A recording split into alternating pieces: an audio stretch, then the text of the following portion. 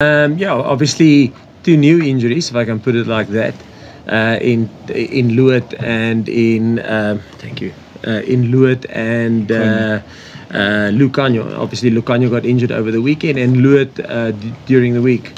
So Lukhanyo, it's a knee, and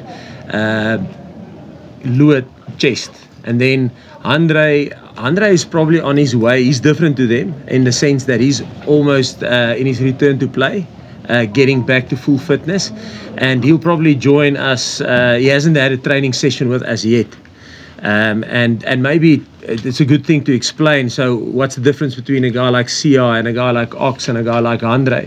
So CR Ox has done trainings with us, have done the volume and intensity that they must handle in a test week. They've done that, and the volumes and stuff like that. So I don't want to get too scientific.